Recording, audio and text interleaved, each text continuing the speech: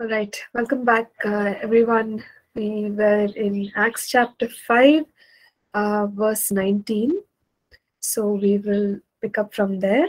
But before I go forward, just wanted your inputs on, whether you're receiving something from this or any feedback, so then I can, tailor the classes as per your requirements. Is it going okay so far? You're able to understand? Yes, it is very wonderful. Oh, praise God. Thank you, brother Manohar. Glad that you're learning from it. I'm just a little concerned because somehow your class is not asking those many questions anymore in the third year. So whether that's being overwhelmed by, all this study, or if it is just having grown in wisdom, you don't have those many questions anymore. I don't know. So just checking. Okay, so please feel free at any point you can interrupt and ask questions. Okay, good to know. Thank you. Good to see your responses and see your names here in the chat. Okay, thank you.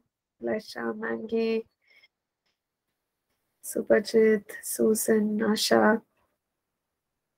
Okay, glad that you're hearing and receiving from this. Okay, Siddharth, thank you so much. Abhishek. Yes. Okay, Abhishek says all questions are answered while you are teaching us. Yes, thank you. So, yes, so just trying to include the inputs in the explanation itself. But if something is missed out, then feel free. You can ask. Yes, thank you, Rupa, Christopher. Praise God. All right, so let's move on. The Book of Acts is nothing less than exciting. At all times, something or the other is going on that we can learn from, that we can be built up with. So we saw how, again, the authorities have taken note of these believers and them being a threat to the authorities. So what are they going to do? They put them in the prison. This time around, the apostles, it says. So Luke records the apostles were put in the prison. Now verse 19. How did they escape this time?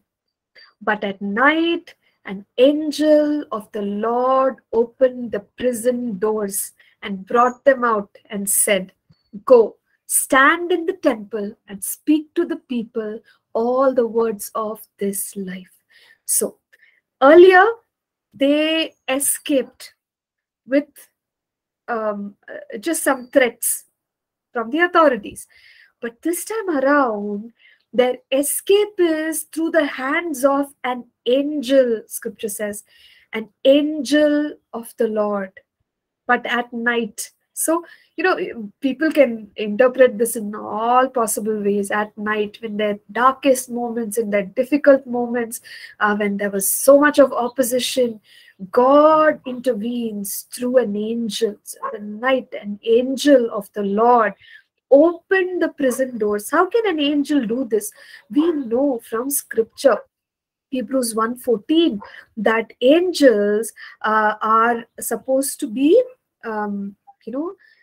they're supposed to aid the heirs of salvation. The believers are the heirs of salvation. So their task is that they are delegated to help or aid the people of God. So in this situation, for rescue, what was the purpose? Rescue of the apostles. God sent an angel, and the angel would have been commanded, "Go and open the prison doors." So the angel does that. Okay, but the angel also carries a message and a mandate, and the angel tells these apostles, "Go stand in the temple and speak to the people all the words of this life." Very unusual instruction from the angel. No, who in their right minds will go back to the place where they were arrested? So let's imagine if I was in the city center and I was preaching about Jesus and I got arrested. I'm in the prison. The angel opens the prison doors and tells me, Nancy, go back to the city center. That wouldn't make any sense. But for the apostles, it would have been an encouragement from heaven, where God is saying, no matter what opposition you face, I'm not changing your mandate. You are called, you are chosen, you are appointed to take my good news to the people. No authority on the face of the earth can, stop this mandate that God has for his people. So it was a way of God showing the apostles, I am with you, heaven is with you, continue what you are doing. So they would have received great encouragement. Wow, we got rescued. But you see, rescue in this case is not like, oh, okay, now you're out of the prison, you can go and do whatever you like. But we see that God is a God who brings divine rescue, but his desire is that people will continue in his mandate. Okay, so it's not for our own our own whatever we want to do in life. So every time God will rescue, God will send his angels. We can use the principles of prayer, we can claim, we can use faith, do whatever we like to do, use all the spiritual principles just to have the kind of life that we desire. But in the book of Acts, when we look at the lives of the apostles and the believers, we see that they were truly living for the Great Commission. They were not, as you would see, they were not living for their own whims and fancies. They're very mission-minded, missional, mission-oriented people. And such people, you will notice that there are interventions, divine interventions after interventions, divine interventions after interventions, because God was assuring them that I am with you as you fulfill the Great Commission. And so this time around in Acts 5, an angel comes to their rescue. Then verse 21, and when they heard that, they entered the temple early in the morning and taught. Okay, so again, you see the eagerness. Just yesterday evening, the person is arrested or the people are arrested. How would they have the courage to show up in that same spot, the next day? And the angel told them, you go back. They could have bargained, okay, angel, we'll go back. Give us 3 days. Very tired now, need to recover from this trauma of being put in the prison. But you see their enthusiasm, their excitement for the gospel, proclamation of the gospel. It says, when they heard that, they entered the temple early in the morning. So they were excited, they were eager and taught. So back to business. Okay, no compromises. That is the spirit which the early believers carried. But the high priest and those with him came and called the council together with all the elders of the children of Israel and sent to the prison to have them brought. So while the apostles are out, okay, and back to doing what they are called to do by God, the human authorities, they are doing what they need to do, which is to prepare for the trial of these 12 apostles. But little do they know that these men have already escaped and they've gone back to the spot where they were originally caught. So the officers, they go, they check up the prison. Over there, they're not able to find the apostles. They come back and they report it to these high priests and that entire team. And so they tell them, verse 23, indeed, we found the prison shut securely and the guards standing outside before the doors. But when we opened them, we found no one inside. Okay, so this is miraculous. Now, if you ask the question, angel opened the door is what the earlier scripture says. These people saw the door closed. There were guards standing out. How is it that the guards did not notice the apostles walking out of the prison? I don't know. Okay, I can only say it is miraculous. So it all happened, and the apostles are not in the prison. Luke is reporting this, and this is being now, this information is being reported to the high priest. Verse 24, when the high priest, the captain of the temple, and the chief priests heard these things, they wondered what the outcome would be. So they had every right to wonder, because their master went missing, or at least so the disciples have been stating that he rose from the dead, and all those reports of the disciples. So now they are wondering, what did these disciples do? They have also disappeared from the prison. So what's going on with these men? Who are they? What is their agenda? So there's a lot of tension, confusion, and speculation among the authorities. So they wondered what the outcome would be. Verse 25. So one came and told them, saying, look, the men whom you put in prison are standing in the temple and teaching the people. As if the headache was not sharp enough. It's worse now, because you can't understand. These men escaped. Who escapes and goes back to a place where they can be caught? What is wrong with these men? Right? So the authorities are really wondering, what do we do?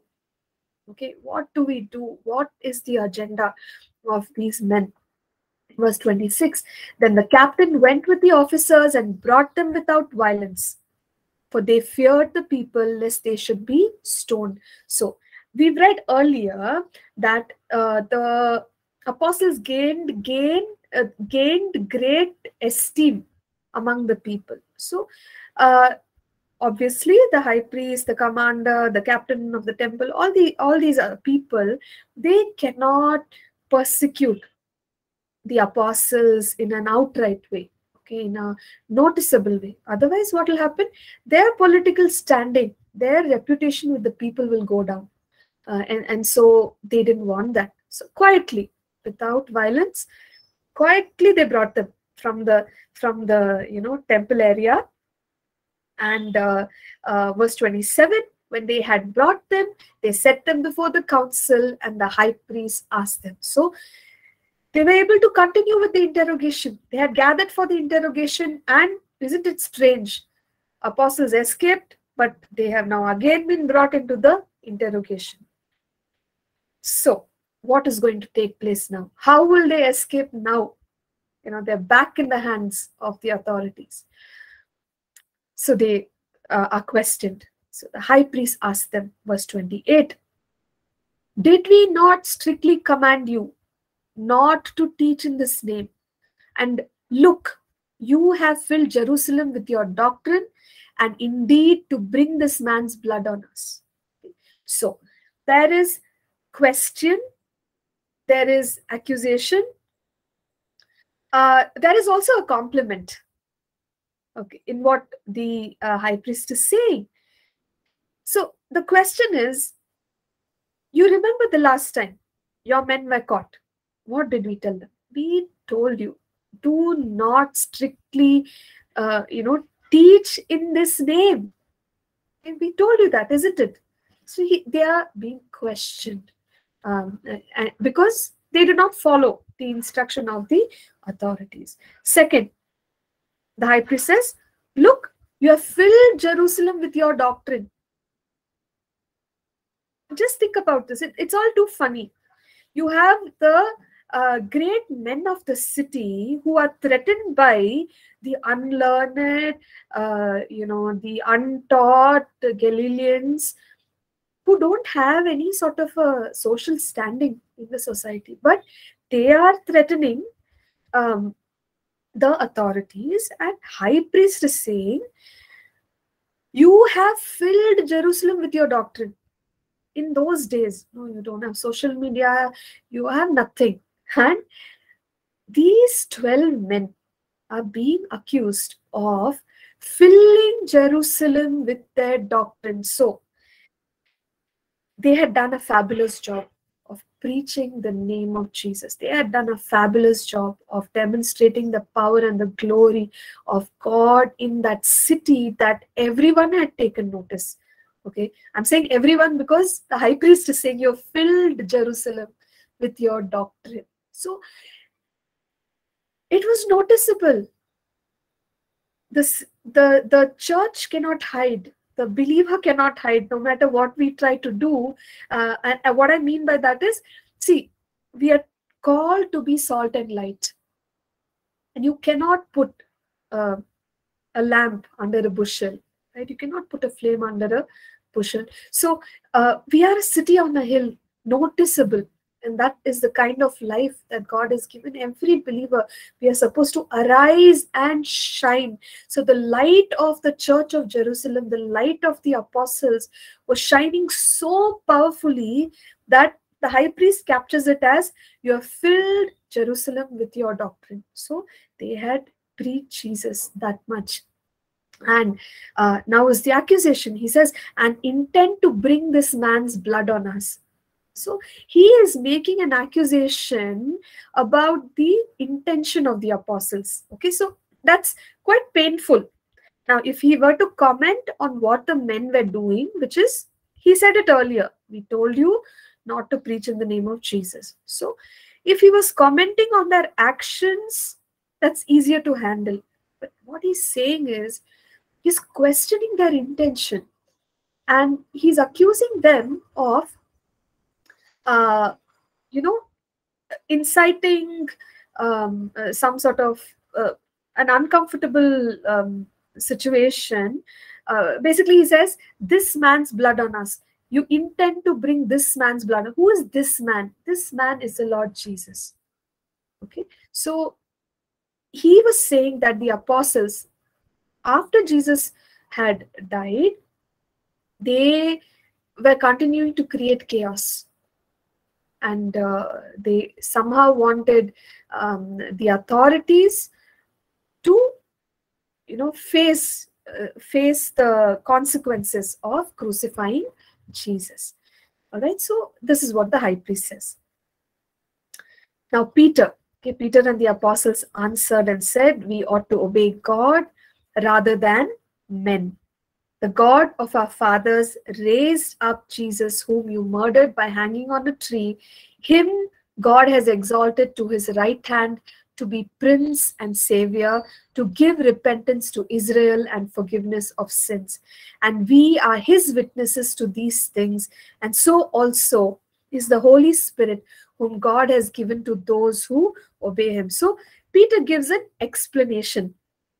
The explanation is more the gospel being shared with the authorities than a defense. Because what is Peter saying? He is letting the people know that we are going by God's mandate. We ought to obey God rather than men. So there are times when those scriptures tell us, obey your authorities, submit to the authorities.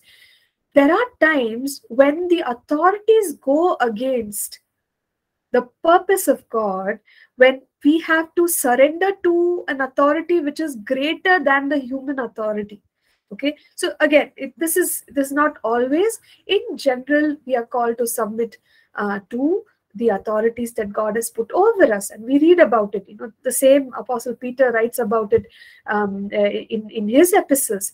But in this situation, because they were being forbidden to fulfill the mandate of God, the Great Commission, to not preach in the name of Jesus, Peter knew, hey, I can defy this because they are asking me to do something, which is not pleasing in God's sight. So that's why he says we ought to obey God rather than men. And then he goes on to describe the sermon, short sermon here. He says, God, our fathers raised up Jesus, whom you murdered by hanging on a tree. Sounds like an accusation, but not so. Him God has exalted to his right hand to be Prince and Savior. So what is he saying? Jesus is deity. He is God. He is Prince. He is already connected to our fathers. So, through the Jewish understanding. He's bringing in Jesus into the picture and saying that approved by this God that you serve. Jesus is deity. And he introduces Jesus as what? He says, Savior, Savior. So those whose inner ears were open, the spiritual ears were open, hopefully, we don't know, okay, when Luke does not write about how many became believers after this sermon, but my take is that there must have been some people who responded to this gospel message. So he introduces Jesus as deity, as savior, and he places so wisely, he places a call to repentance in between what he said. He says, Savior, to give repentance to Israel and forgiveness of sins. So while the high priest is accusing the apostles, you want to bring the this man's blood on us. That is your intention. But what is the real intention of the apostles and a true child of God? That people should come to repentance, move from the kingdom of darkness to the kingdom of light. You must be born again. So that is the intention with which Peter speaks, and this is not so much of a defense as much as it is the sharing of the gospel. So he says, Jesus, he's the savior of Israel. Okay, so he brought repentance to Israel, which means he brought repentance to you, high priest. He brought repentance to you, captain of the temple. He brought repentance to you, sect of the Sadducees. So he's encouraging them to repent, actually. And they never miss an occasion, to speak the truth of Jesus or to demonstrate the power of God. So they take even this occasion of the trial to speak about Jesus and say that he brought repentance to Israel, forgiveness of sins. So you have forgiveness of sins in Jesus Christ. Verse 32. And he says, we are witnesses to these things, and so also is the Holy Spirit, whom God has given to those who obey him. So he is just saying, look, we are obeying God. You do what you want. Okay, we are not going to stop you from what you feel is right. So it's quite funny. Like, God made them escape, but he told them to go back and preach. Now they're again stuck. So, like, what is God's plan? Is he intentional about rescuing his people from persecution? So as we look at the lives of these apostles, what we observe is there are times when they escaped and there are times when they did not escape. Okay, so as you study each one's life, nearly all of them were martyred. And you might ask the question, God, why didn't you command the angel to go and unlock the prison doors? We don't know. Okay, we don't know. We're going by God's mandate. But one thing we know, that even if we get into trouble for righteous reasons of proclaiming the gospel, or if there's martyrdom, okay, we'll see later about the life of Stephen, it's precious in the sight of God. It's precious in the sight of God. And God is with us. The way he encouraged the apostles and said, you go, you preach. Okay, your mandate has not changed. I am with you. I am sending you heavenly help. So we move with God's help. We move with God's, his assurance, his encouragement. Okay, so the apostles are now again caught in this situation. What are they going to do? How are they going to escape? So we see that when Peter spoke like this, the authorities became very angry. So verse 33 says, they were furious. They were very angry and plotted to kill them. So the opposition was becoming worse. Earlier, threatened. Now, plotting to kill. Okay, just like what happened to Jesus. So now plotting to kill. They are thinking how they can get rid of all these guys. Verse 34. Then one in the council stood up, Pharisee named Gamaliel, a teacher of the law, held in respect by all the people, and commanded them to put the apostles outside for a little while. So every now and then this team meeting is happening. So they have to make space for it. So they say, okay, don't leave them aside. Come on, let's get together. Earlier also they came together, they discussed together to see what shall we do about Peter and John. Again, they are meeting together to come up with a good idea and a good plan to deal with these 12 men. And one particular person, okay, stands up in the crowd. His name is Gamaliel. Who is this Gamaliel? It says he was a teacher, right? He was a teacher of the law, and he has a wonderful reputation, held in respect by all the people. So he is an influential figure in his times, influential enough to instruct the high priest, the sect of the Sadducees, whoever had gathered, and they are willing to listen to him. That really shows us that this person is a great person. A little bit more about Gamaliel. So Gamaliel was the grandson of an esteemed, leader of Israel. His name was Hillel, and Hillel was the founder of Israel's strongest school of religion. And Gamaliel was given a title known as Rabban, which means our teacher. And he was somebody who had taught great Pharisees during his time. And later we will see that Apostle Paul was one of the students of Gamaliel. So then it just shows us what kind of training Apostle Paul would have had, as a Pharisee, how he would have kept the law, because his teacher is somebody who is of great reputation also. Okay, so these are all very notable men in Jewish history. So Gamaliel suddenly begins to speak. What can God do through the opinion of an unbelieving man of influence? Let's see.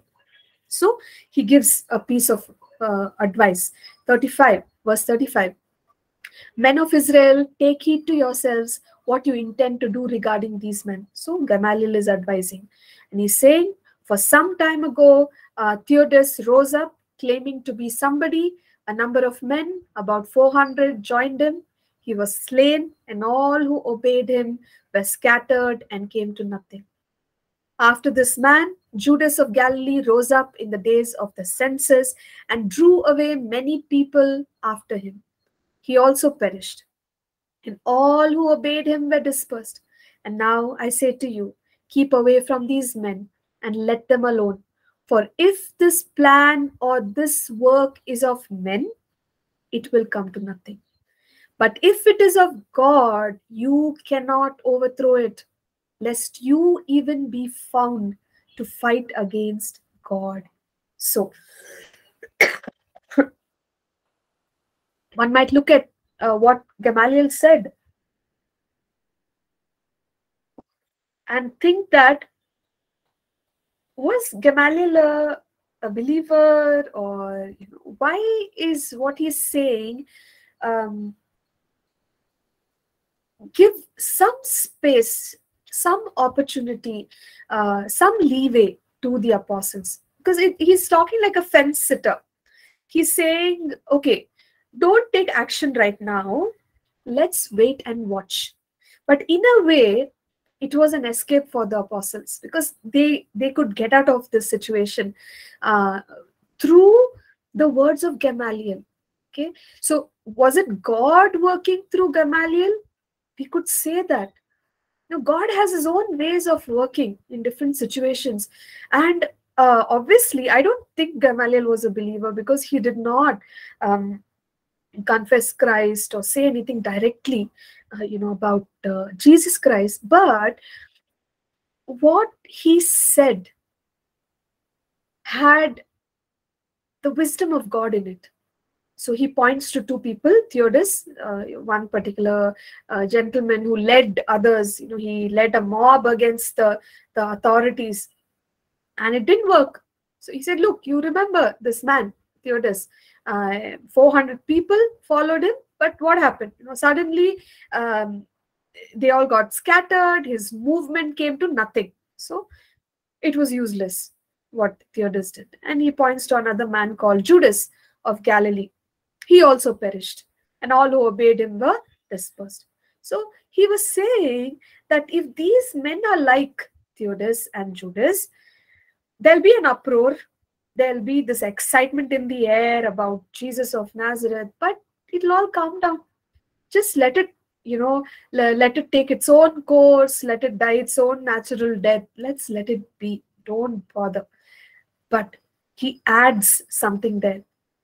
Verse 39, he says, but if it is of God, you cannot overthrow it, lest you even be found to fight against God. So somewhere in his thinking, he probably had questions whether this could be God. What about the miracles? What about the signs? What about that lame man? What about these men escaping from the prison? What about that Jesus? We don't know. We don't know what he was thinking, and whether he was searching. We don't know. But he made this statement and said, look, there are two possibilities. What these men are doing is a worldly effort. If it is so, it will die a natural death, just like all the other efforts did. But if this is supernatural, if it is of God, don't be the one standing in the way of the tide. You will drown. Okay, you cannot stop the work of God. But if it is of God, you cannot overthrow it. Now, we are all witnesses of things that have happened in history. Okay, we know about times when there were dark times, when the dark ages, where people did not know about God. There were times when truth of scripture about salvation, about water baptism, about Holy Spirit, all this was hidden. People did not know it. People could not apply it. So there have been times like that when many forces stopped the work of God, stopped the truth of God. But we also know that nothing that the authorities did could stop what this gospel is about, because we're talking about what times like 67 AD is around when Luke actually wrote this book of Acts, and he described what happened in like 3 decades of after Jesus. But today, we are roughly 2000 years after these incidents, and we can tell that what the authorities tried to do in Jerusalem that day and what Gamaliel said, there was wisdom in it, because obviously they could not overthrow it. Here we are today, on this Google Meet, Google Classroom video call, learning about the same Jesus and his power and his glory. So even earthly authorities over these years have not been able to stop what Gamaliel at that point, he had this inclination. It could be the work of God, lest we be found to fight against God. And we can testify that, hey, Gamaliel, you were right. This is the work of God, and it could not be stopped, with the just with the apostles and their times. Okay, so this was the advice of Gamaliel. Now, thank God for this advice. Now, what happens after that? So now, after their small meeting, group meeting, they call back the apostles. So verse 40, and they agreed with him. Others agreed with him when they had called for the apostles, and scriptures say, and beaten them. Why? Because the authorities are doing their best to intimidate the followers of Jesus. So after they called them, they had beaten them, they commanded that they should not speak in the name of Jesus and let them go. So threaten to the best capacity possible, and then send these apostles off. At least they'll learn a lesson from it and they'll stop preaching about Jesus. So verse 41. So they departed from the presence of the council. They were beaten, right? So what? They departed from the presence of the council crying. Does that what the Bible say? It says rejoicing that they were counted worthy to suffer shame for his name. So the council would have been like, give us a break. What is wrong with these people? Nothing that we are doing is actually affecting them. The first time we saw in Acts 4, when they are threatened, they go back, report it to their friends, and they pray and they ask God, God, give us more boldness. Let more signs and wonders be done through the hands of the apostles. Now, second time, they were threatened. You had all the big guys of Jerusalem show up. There's Gamaliel and high priests and all. They threatened, they beat them up. What is the effect of that? Verse 41, they departed, rejoicing that they were counted worthy to suffer shame for his name. So it's amazing. Okay, I have nothing more to say. It's just amazing. The way the early church knew their God, they knew their faith, they had given into the mandate of taking the gospel out. They were committed to the mission. They were filled with the Spirit. It's awesome. The amazing response that they had the second time that they were threatened.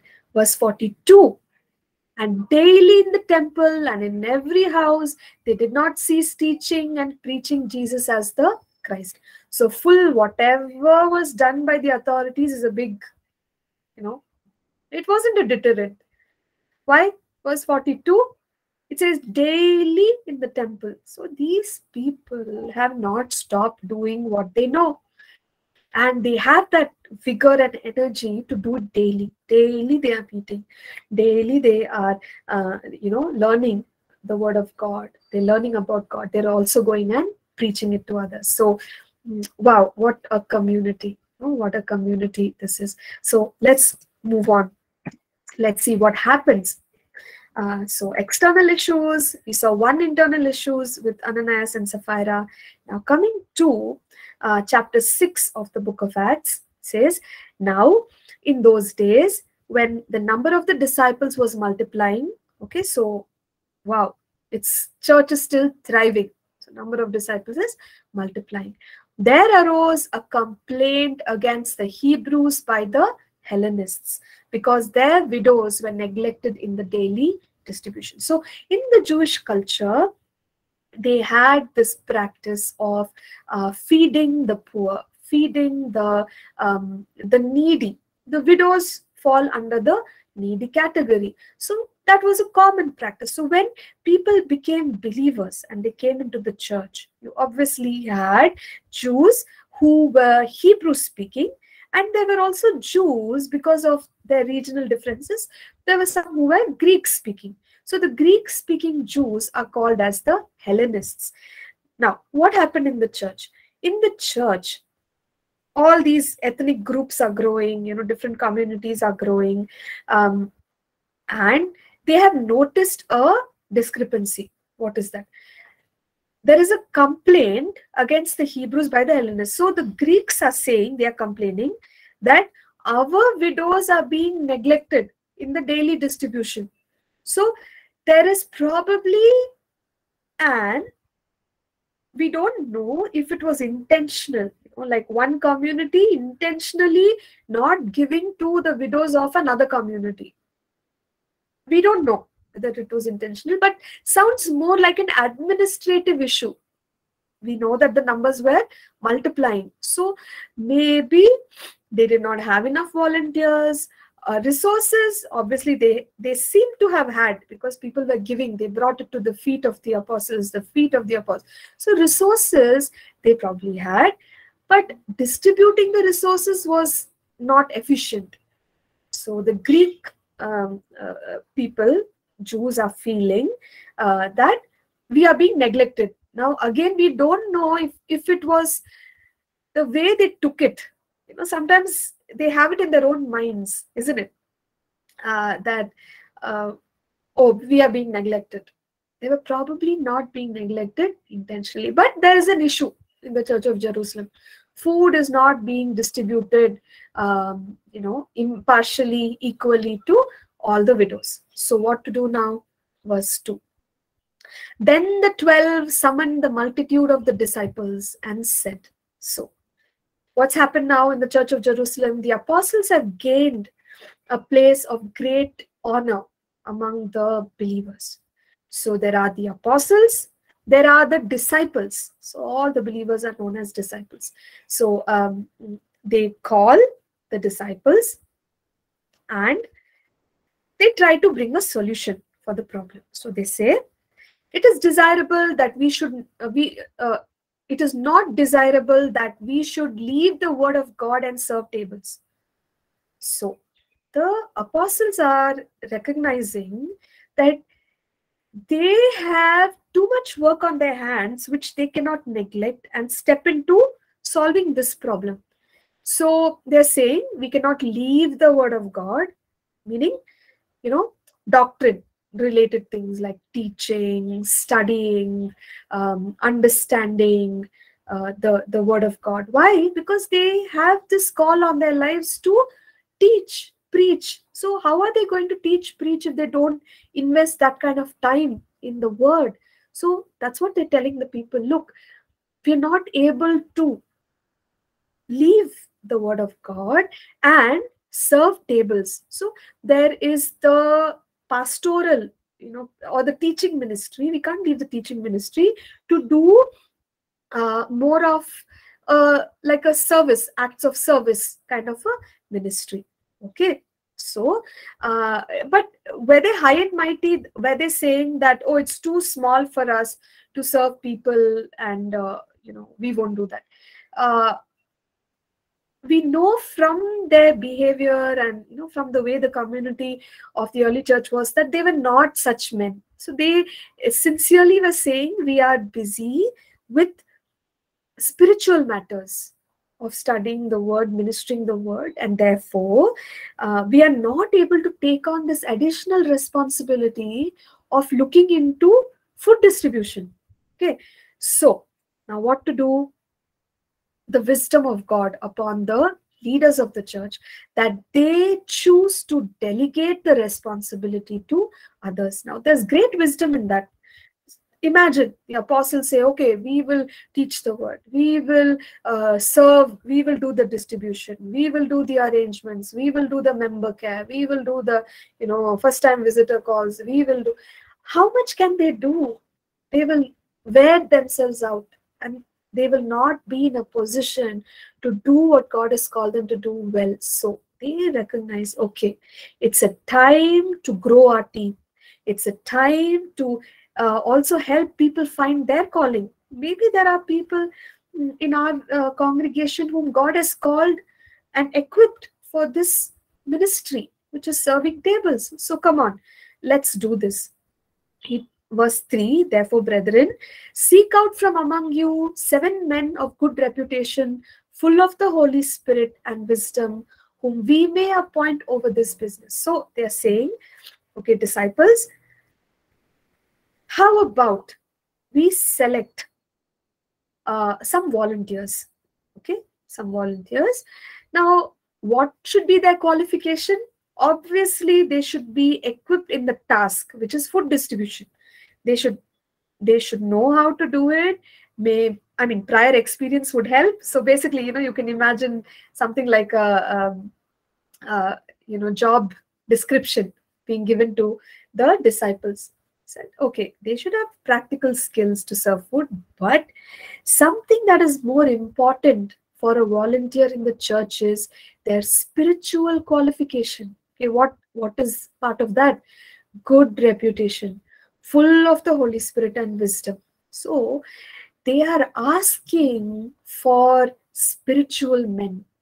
And they're saying, even if it is a small task like serving tables, we want spiritual men. So look for spiritual men, okay, who have a good testimony also. Such people, you introduce them to us. Okay, from the crowd, you would probably know who they are. Let us know, and we may appoint over this business. So they are leaders. Okay? They are leaders, and they are very keen on the health of the church, the functioning of the church. So they want to be very sure that they have the right leaders in place. So they take responsibility for that. You tell us who these people are, and we will appoint them over this ministry of food distribution. And while others can handle this matter, verse 4, but we will give ourselves continually to prayer and to the ministry of the word. So you see how important it is for people who are called in the apostolic, in the spiritual sort of ministry areas, teaching, preaching. We have to invest time in the word of God. We have to invest time in prayer. So we cannot compromise on that and try to run God's ministry. It will not work. Okay, and we see that seriousness in the apostles of the early church, that they were keen, they were trying to safeguard their time in the word, their time in prayer. So everything else we do as ministry is over and above, and we must keep it that way. Okay, so they were committed to what God called them, and they brought in other volunteers to serve in areas apart from the spiritual ministry. So then verse 5 it says, and the saying pleased the whole multitude. So you see how they are functioning together. Though they said that we will appoint these men, people liked it. They liked the idea. So they were in unity in of heart, and they chose. There's a list of people. They chose Stephen, a man full of faith and the Holy Spirit, and Philip and Prochorus, Nicanor, Timon, Parmenas, and Nicholas, a proselyte from Antioch, whom they set before the apostles. And when they had prayed, they laid hands on them. So these men were brought and they were commissioned. What is laid hands on them? So you see a practice in the early church of the leadership laying hands on the next line of leadership. Why? They were praying, they were commissioning, they before God, before the people, they were assigning these next line of leaders to their tasks. And also we read in what Paul writes to Timothy. I think it's First Timothy 3. Not able to recall. So he writes and he says, laying hands. So the deposit of the things of God in the leader, it can be imparted to the next line of leadership by laying hands on them. So there is this practice we see in the early church of laying hands on the upcoming leaders while commissioning them. So basically it's like a commissioning service. They commission these people for what? For serving tables, volunteers. And verse 7, then the word of God spread, and the number of the disciples multiplied greatly in Jerusalem, and a great many of the priests were obedient to the faith. Okay, so I'll just wrap it up with this statement. There was an issue in the church of Jerusalem, and the apostles could have said, oh, you Greek speakers, you're too sensitive. Okay, nothing like this is happening. Just, deal with it. Or, hey, this is a very small issue. Food distribution, we're sorry, we cannot look into food distribution. But when issues arise in the church family, it takes the wisdom of God to resolve those matters, however small they are. Okay, so this may have been a small matter, but you see how the apostles dealt with it. So you got to deal with it. And when they dealt with it, the beautiful verse that we just closed off with, verse 7, it says, then the word of God spread, and the number of the disciples multiplied greatly in Jerusalem. So God has given the leadership responsibility to keep the work growing and to keep the work going. And these leaders did it. Okay, and they did not let God's word stop because of a minor issue. And sometimes minor issues can become the major issue in a church being split or a ministry being stopped. So that should never happen. Okay, I'm going to close off with a word of prayer. We don't have time. to discuss, but let's see if we can have some discussion in the next class, or please post on your Google Classroom stream page. Let's pray. Heavenly Father, we thank you for, Lord, what you have, Lord, recorded for us, Lord, from the lives of, Lord, your people in the early days. Lord, we pray that it will not just be a story for us to hear and applaud, but Lord, what you did back then, thank you that, Lord, we are still living in those times of the promise of the greater works. Help us, Lord, to walk in them, and help us to be bold. Help us to rejoice in the mandate which you have given us, Lord. We bless and honor you. In Jesus' name we pray. Amen. Amen. So thank you, class. Thank you for joining. God bless you. You can carry on to your next class, and we'll stay connected. Okay. Please feel free to post on Google Classroom. Thank you. Bye. Thank you, Pastor. Take care. Thank you. Thank you. Bye. Thank you, Pastor. God bless. Thank you. God bless. Bye-bye. Thank you, ma'am. Thank you. Thank you. Bye.